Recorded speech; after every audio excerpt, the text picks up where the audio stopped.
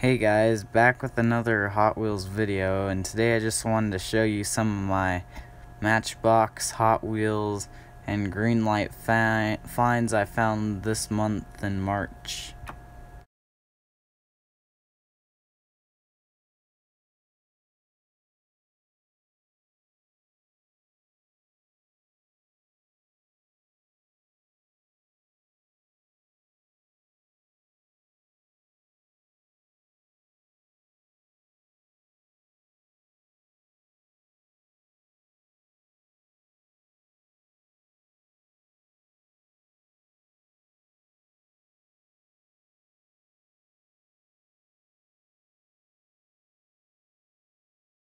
So I bought some of these older Matchbox for a pretty good price, is why I got so many of them.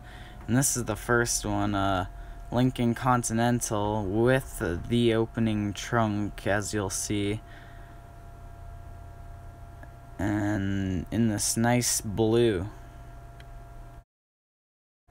I also got this Ford Corsair, which is white, and I also got for the same price as the other ones.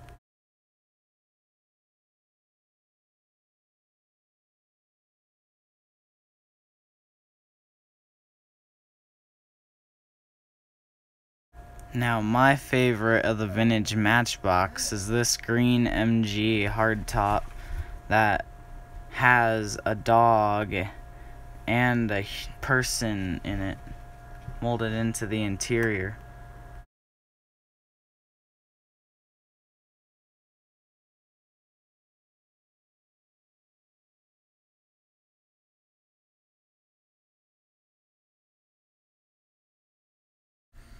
This is a Baja Breaker from the Real Riders series from a while ago. I didn't actually buy this one, I got it given to me. The sad part is it is missing one of the front wheels on this side of it.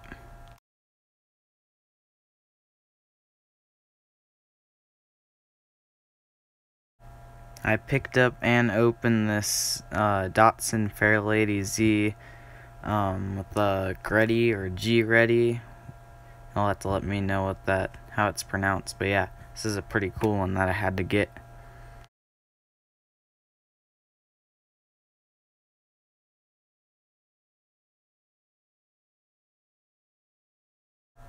I got this Hot Wheels Blackwall Mini Trek, which is meant to be like a Toyota camper conversion thing. I thought it was pretty cool for the price it was going for.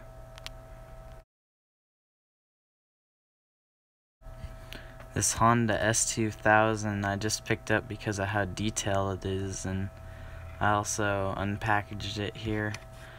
I like that it has all the taillights and headlight side markers, but it also has the VTEC 4-cylinder detailed inside of it too, with the opening hood. And I had to open it because it has Real Riders, well, Matchbox version, and it has a box that you can put it inside of.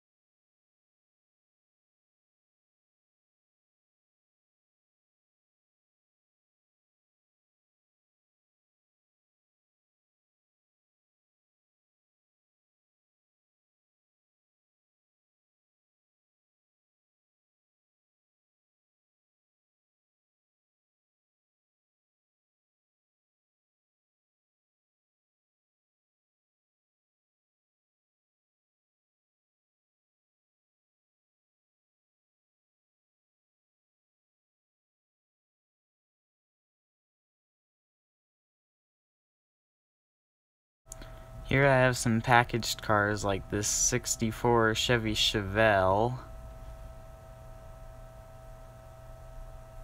from the Speed Blur series.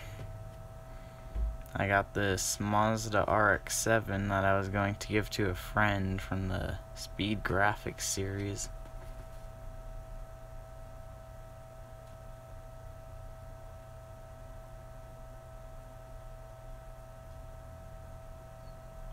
I got the T-Fox R35 Guaczilla GTR from Speed Blur also.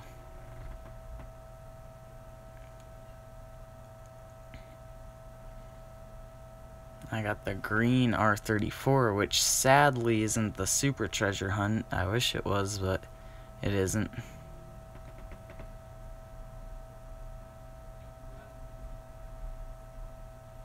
And then finally, I found the Momo Datsun 510. And saving best for last, I got this 1972 Datsun 510 Rally from Greenlight, all-terrain, and I thought it was really cool because number one, it's a rally car, and number two, it's from La Carrera Pan America, which, if you don't know what that is, it's like a race that they do in Mexico on a highway that celebrates the classic race. So I thought that was pretty cool, and it has some amazing detail all over it, like the headlights and the taillights and all over the car. It was a little bit more expensive, but it was fully worth it.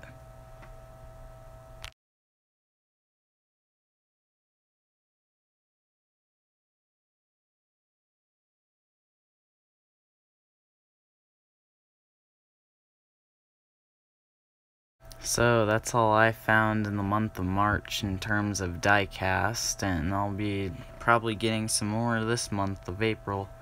So yeah, I'm looking forward to that.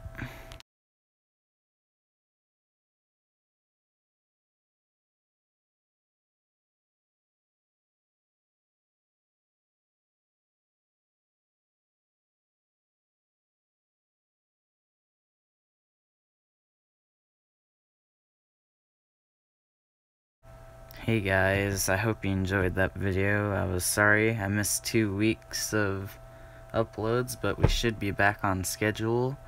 So yeah, I hope you enjoyed this video. Remember to like, comment, and subscribe, and if you subscribe, to turn on the bell. I'll see you